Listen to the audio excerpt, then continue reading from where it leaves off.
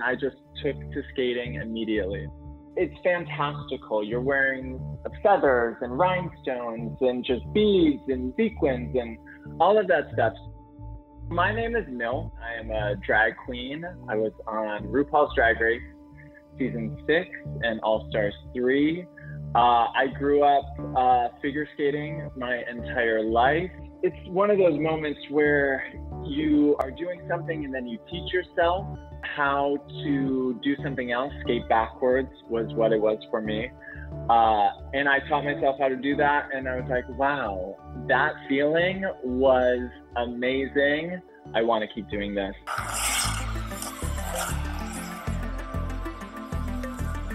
My last national competition was the U.S. Figure Skating Championships in 2009.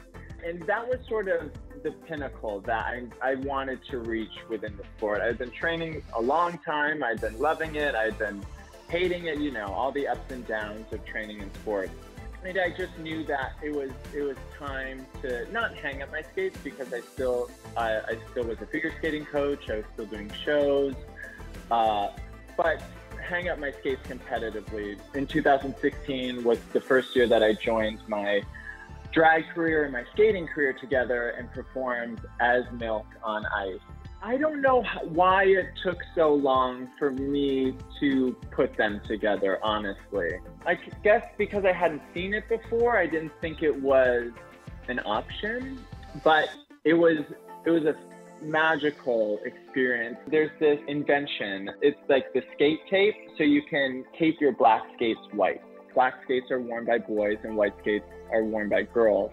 Just that covering up of the black skate and just adding that femininity of white tape to it was such a moment.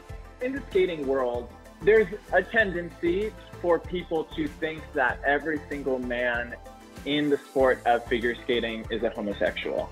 But because of that, there was this sort of internal homophobia, and still is, very, very heavy in the skating community, of just trying to prove that the sport is not gay.